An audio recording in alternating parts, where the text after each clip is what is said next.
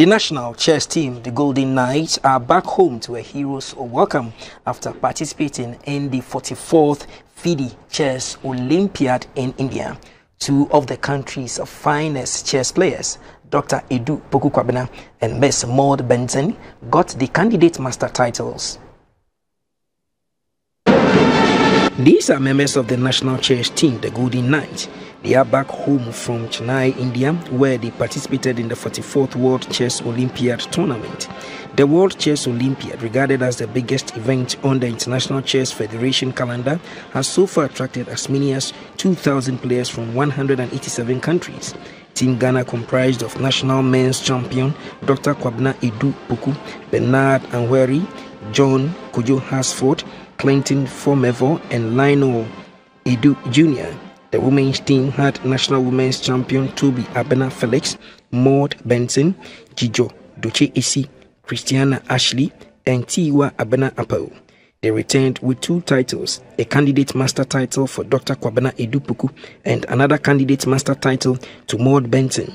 The two shared their experiences. This is my second Olympiad, so I went with high expectations to prove myself and make my country proud, and I came out, became women's candidate master title.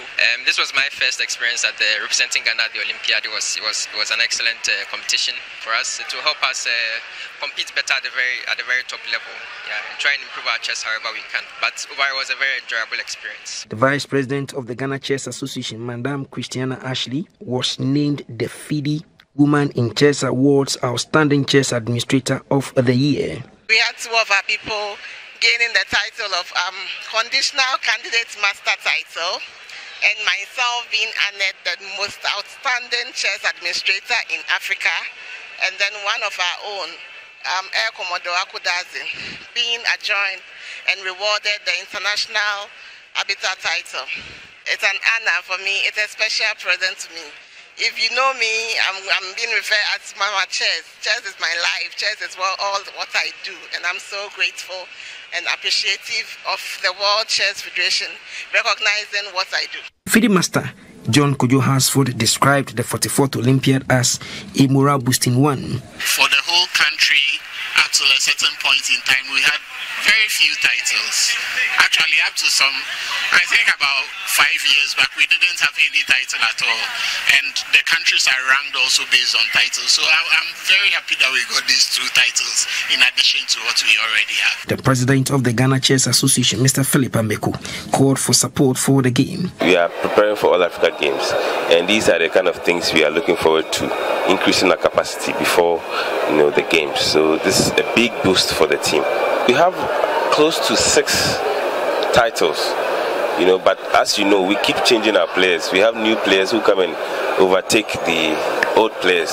So the current players need to also get those titles. So that's why we are very happy, because we sent almost a new team. Some of the old guys made it, but we had majority of them being new players. So the focus is on them now. The National Sports Authority officials were present to welcome the team. The head of sports promotions, Mr. Jeffrey Manzanusu, praised the team for raising high the flag of Ghana. For us, Golden Knights have done it all, and we expect more of them to be being candidates, as you're saying, and the administrators also having awards and all that. But we have to thank the executives and all that. And with the government, you talk about Professor Chumisi, he's the boss, NSA boss. He tries to make them get at least some incentives to go and come back with. And thank the candidates, the athletes, for what they're doing. They've added some medals to the Commonwealth Games, so I think we are getting better going on. So as time goes on, I think with the financing and all that, with the help of you also bringing us out so that they know that National Sports Authority is also collaborating. It was a very tough tournament, and even the world champion didn't have it easy. We are proud of them that they represented this nation, and we are looking forward for better days ahead. Team Ghana had Hungarian Grandmaster Zlatan Ribli, a 3-time Hungarian champion and a 2-time contender for the World Championship, as coach.